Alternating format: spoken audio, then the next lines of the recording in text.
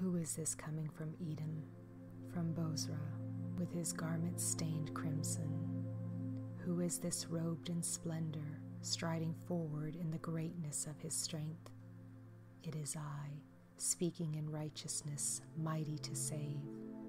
I will tell of the kindnesses of the Lord, the deeds for which he is to be praised, according to all the Lord has done for us. Yes, the many good things he has done for the house of Israel, according to his compassion and many kindnesses. The Lord lives. Praise be to my rock. Exalted be God my Savior. I will praise you among the nations, O Lord. I will sing praises to your name. You give your kings great victories, and you show unfailing kindness to your anointed. For a brief moment I abandoned you, but with deep compassion I will bring you back. In a surge of anger I hid my face from you for a moment, but with everlasting kindness I will have compassion on you. You have loved us with an everlasting love. You have drawn us with loving kindness. You will build us up again. We will be rebuilt. For you are the Lord who exercises kindness, justice, and righteousness on earth in those you delight. Lord, you are full of pity and tender mercy. Speak gentle words to your people. You have led your people with cords of human kindness and with ties of love.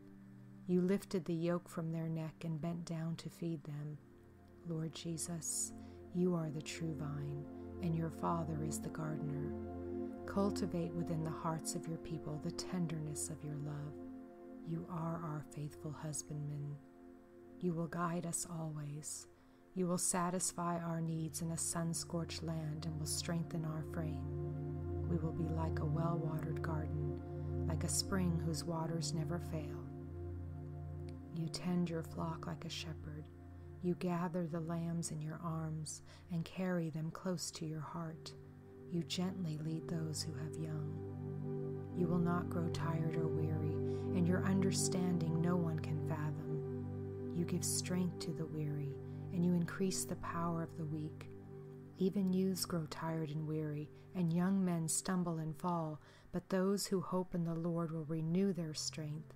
They will soar on wings like eagles. They will run and not grow weary. They will walk and not be faint. Lord, the great call of the kingdom of God is to come to you, all who are weary and burdened, and you will give them rest. To take your yoke and to learn from you, for you are gentle and humble in heart, and we will find rest for our souls. For your yoke is easy, and your burden is light. When the kindness and love of God our Savior appeared, he saved us, not because of righteous things we had done, but because of his great mercy. He saved us through the washing of rebirth and renewal by the Holy Spirit, whom he poured out on us generously through Jesus Christ our Savior, so that having been justified by his grace, we might become heirs, having the hope of eternal life. O my strength, I watch for you. You, O God, are my fortress, my loving God. I will sing of your strength. We will proclaim your love in the morning and your faithfulness at night. We praise you for your tender love between us, because you dwell in our hearts. Keep us, Lord, in that love, so we can be filled with all the fullness of God. And may our lives reflect the great compassion and gentleness of your heart, so that others may experience the tender touch of God and be lifted from the muck and mire of this world into the holy presence of God. We adore you, Lord Jesus, and give glory and honor to your wonderful name. Amen.